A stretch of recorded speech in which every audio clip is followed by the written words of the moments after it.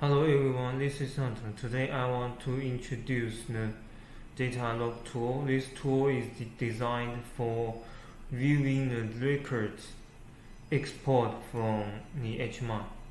The record type includes data records, alarm records, and user operation records. First, about where to find this tool.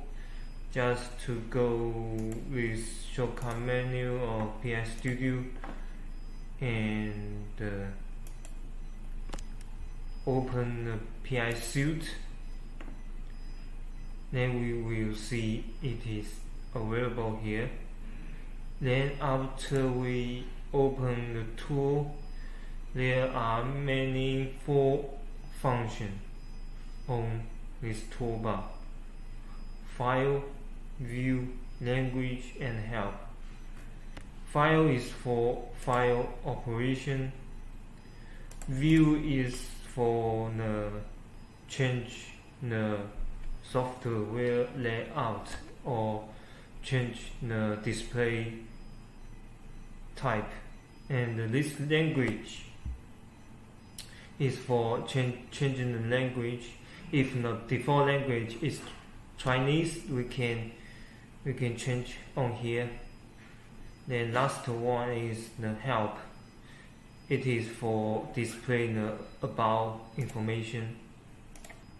And this is icon functions, just exactly same to the drop down list from the file. So for example, I here click database file.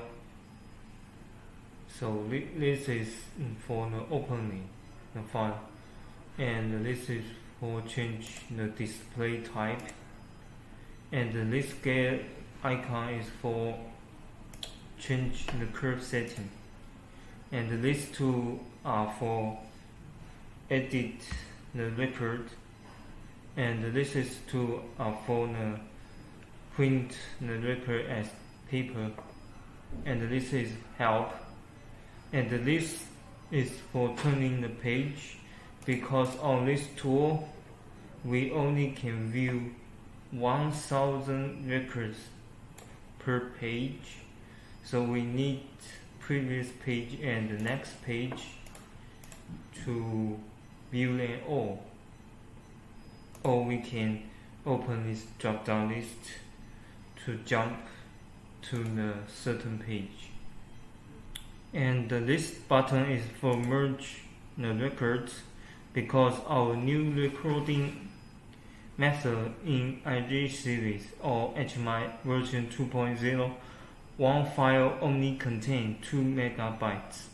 When the records are very long, they will be separated into many files, so we need this button to merge multiple record files into only one database table.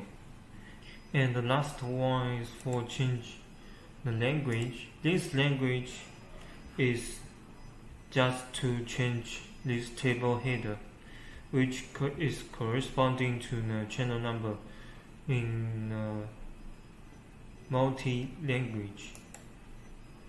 So for example, on this project is corresponding to the here. So if I change some name from this area, then when I go to the tool, then changing the name, I will see the result. The last I want to demonstrate it, two functions: import CSV and save as CSV.